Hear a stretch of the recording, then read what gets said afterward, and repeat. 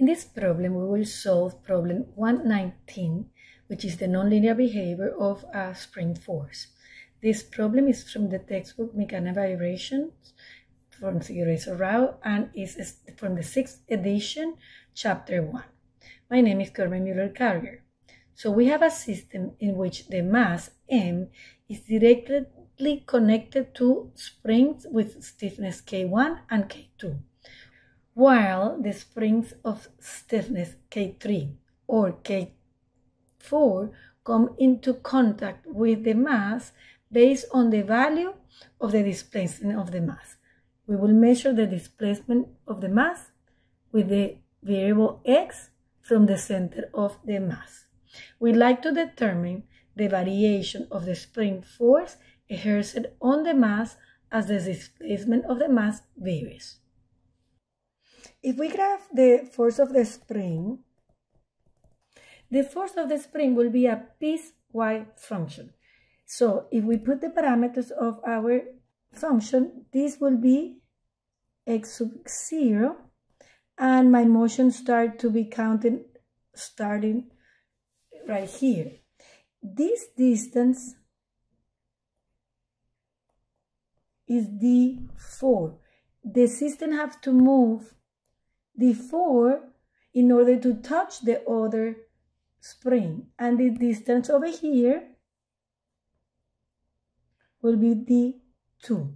It has to move d2 in the other direction to touch the other spring.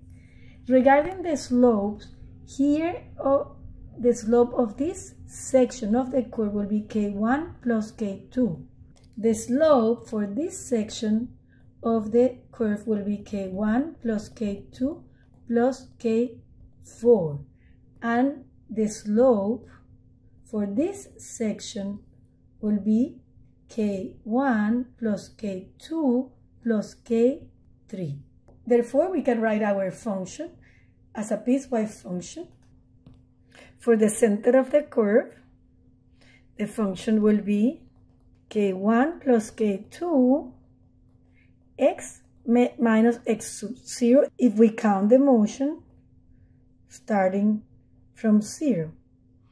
For this section of the curve, the function will be k1 plus k2 x minus x sub 0 plus k4 x minus x sub 0 minus d4. And for this section of the curve, I have the same k1, k2 x minus x sub 0, and I have to add k3 x minus x sub 0 plus d2. Just important to remind that the constant k1 and k2 add because they are in parallel. And they are in parallel because they share the same displacement.